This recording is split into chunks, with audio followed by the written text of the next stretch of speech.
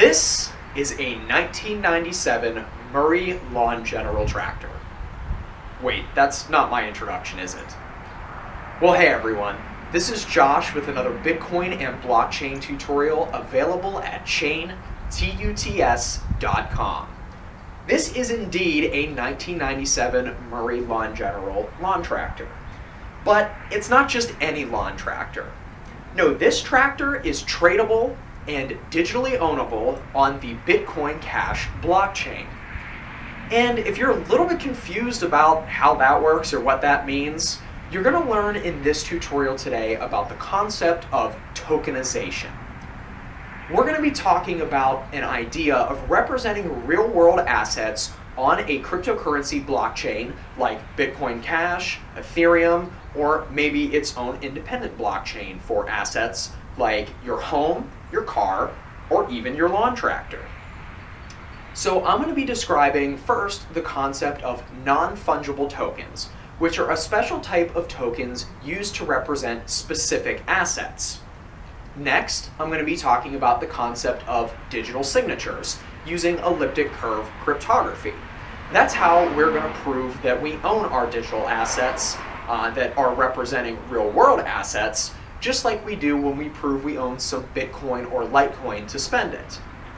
And finally, I'm going to be showing you a real working proof of concept with this that I built using a Raspberry Pi, a USB key, a few more electronics, and my trusty lawn tractor.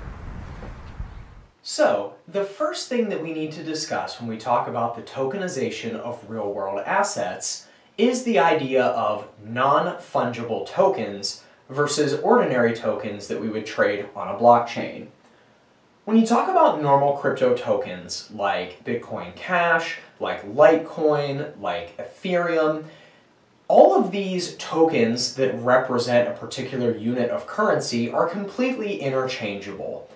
It's kind of like cash US dollar bills. $1 bill has the same value as any other $1 bill. It doesn't really matter which one you have, it's just the value that it represents. When you talk about something like Bitcoin, it's the same thing. When you own a unit of Bitcoin, you own a unit of Bitcoin. It has the same value as any other one does. But what about representing single assets? So take, for example, something like the CryptoKitties tradable assets on Ethereum. Those are non-fungible tokens because each CryptoKitty, or each asset more generally, is unique. And that's the same idea when we talk about tokenizing real-world assets. Your car is unique to every other car out there. You have to represent that singular asset itself on a token if you want to talk about a digital version of your car that you can trade the title for. Same thing with a home or a lawn tractor, right? My lawn tractor is my lawn tractor. I don't want my cryptographic key to be able to start up anybody else's lawn tractor, and I don't want anybody else's lawn tractor token to be able to start up mine. That wouldn't make the system work. So non-fungible tokens are tokens that represent these singular assets, and there's special standards for them on the blockchain, just like there is a sort of standard for the regular cryptocurrencies. So Ethereum has its own standard for issuing non-fungible tokens, which differs from the ERC20 tokens that are often issued and traded, using for stablecoins like DAI, for things like Basic Attention Token for the Brave web browser.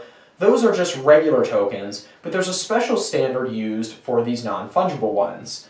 On Bitcoin Cash, the SLP standard is used for issuing tokens, both fungible and non-fungible. So you can issue a regular old token like the Spice token using SLP, or you could also issue a token that is considered to be non-fungible, that represents unique real-world assets. Now, one easy way to do that I did for this prototype is to simply issue a token where there's only one unit of currency. So when I created my Lawnmower token for this proof of concept, I simply created a token that only has one token issued and it's not subdivisible. So anytime I go to trade that token to a different address, it's non-fungible because there's only one token that represents one singular asset. So the next thing that we need to talk about is the concept of digital signatures. Now, digital signatures are incredibly important for cryptocurrencies, and they're going to be important when we talk about this concept of tokenization as well. For every address for your cryptocurrency, it starts out with a unique private key. That private key is used to derive a public key using an elliptic curve algorithm. Now, for a lot of cryptocurrencies, there's an extra step to generate the address, which usually involves hashing and encoding the public key. But what we need to worry about most is the private keys and public keys. A private key is used to derive a public key using that elliptic curve algorithm. But the really important thing is that you can't go backwards from the public key back to the private key. That's what makes this all work. But you can use this concept of digital signing using these algorithms to prove that someone is the owner of a particular public key without revealing the private key. So for example, when you own some Bitcoin and you go to send Bitcoin to somebody else, your wallet actually signs the transaction. So your wallet forms a transaction that uses a special format and has special rules to it that's going to allow you to transfer that Bitcoin to someone else. Now, your wallet will use your private key to create a digital signature using that transaction as what's called the message as part of that algorithm.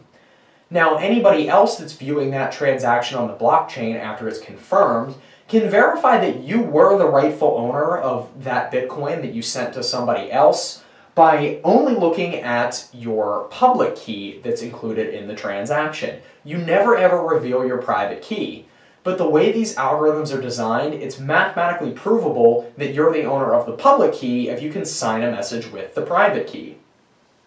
Now, when we talk about Bitcoin transfers or Litecoin transfers, all that transaction that you're signing is a particular type of message that you're inputting into the signing algorithm. A digital signature algorithm can sign any arbitrary message. So in the case that we're talking about tokenization, that could be some kind of message used by a door lock or a starter system on a lawn tractor or car to verify that you own the key for the public address that that asset is owned at. Again, the verifier only needs the public key to verify ownership along with that signed message. So here's how this works in our proof of concept. The starter module for the lawn tractor, which is the Raspberry Pi, requests a digital signature to be done for an arbitrary message that it builds using the asset ID, the current owner of the token, and a timestamp. Our USB key or our hardware wallet signs that message, and then the starter module can verify that signed message for that address, proving that you are the rightful owner of that asset. So with a home, for example, you could do something like, tap your phone wallet on a little door lock outside, and that'll do a little challenge response between the lock and your cryptocurrency wallet, and you will prove using a digital signature that you own that asset. So now let's go back out to the shed and see how this proof of concept actually works. So let's take a look at my proof of concept for a tokenized lawn tractor in action. A rough summary of how this works is that there's a non-fungible token on the Bitcoin Cash blockchain using the SLP token standard that represents this lawn tractor. My Bitcoin Cash address that I generated for this project is the current owner of the tractor, and therefore I have a private key that I can use to prove that I am the owner of that address. So what this proof of concept does is the Raspberry Pi knows who the current owner is by checking out an SLP Explorer called SLPDB. It fetches the current owner and generates a digital signature request for this thumb drive that's storing the private key. So the starter requests that my USB key prove that it is the actual owner of the lawnmower by proving digitally that it's the owner of that Bitcoin Cash SLP address.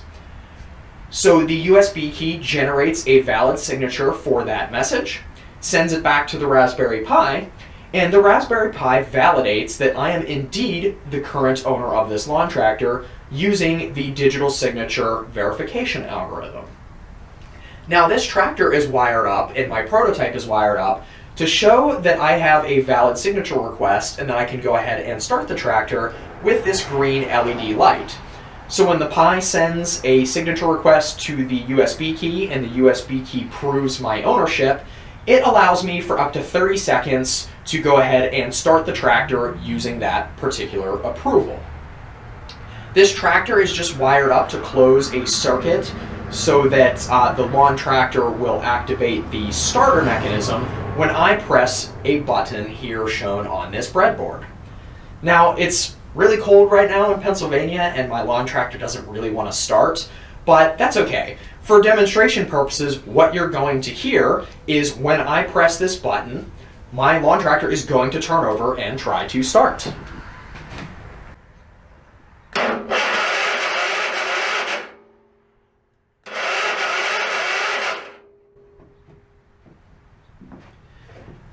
Now that lawn tractor circuit is simply done using what's called a relay. That's just a electronically controlled switch. So when I press the button, some code in my Raspberry Pi tells the relay switch, which controls a larger 12-volt circuit, to go ahead and close, and that circuit goes from the tractor's battery to the starter solenoid and tells it to turn over. So I think this is a really neat way to do a proof of concept for this concept of tokenization. I have a real-world asset, which is my lawn tractor, represented as a Bitcoin Cash blockchain token. And by proving that I own that token at an address using digital signatures, just like you do when you want to prove you own some Bitcoin or Bitcoin Cash to spend it, I can prove that I am the real owner of a real-world asset. And using modern electronics, I can actually tell that physical device to start up at my request. So you can think about this also being applied to something like a home or a car. There's lots of people running what they call the Internet of Things in their homes, which is digitally controlled things like light switches and locks. So you could have a front door lock that's controlled by a device like this, where you simply tap your Bitcoin Cash wallet on your phone using, NFC or some other protocol, and it proves that you're the rightful owner of your home and opens the front door for you. Or you could think about a car. I first heard about this concept discussed by Andreas Antonopoulos on Joe Rogan's podcast when it comes to cars. Normally we have to go to the DMV to exchange titles and physically exchange keys when we sell a car to somebody. But in this future, you can imagine simply creating a new transaction on a blockchain to transfer somebody their car to their new address. And when they get in their car, they could put in a smart card or a USB device, or again, just tap their phone with their wallet, and that car would start up for them because they digitally proved that they own that real-world asset token at that blockchain address. So it's just a really fascinating potential future. So as always, I want to thank you very much for listening to this tutorial. This has been a really interesting project that took me a lot of tinkering to get right, but I think it's a great way to demonstrate this concept of tokenization. So I'll be posting the source code for my proof of concept with the blockchain mower on the Chain Tutorials website. There will be a link to that source on GitHub. As well, hopefully shortly, I would like to upload a code companion video that will go more into the technical details for how I built out that proof of concept. There's a lot of interesting challenges along the way, and I think for those of you that like to tinker with coding and electronics, you'll enjoy seeing how I did that. So as always, I want to thank you very much for listening, and it's been great learning something new with you today.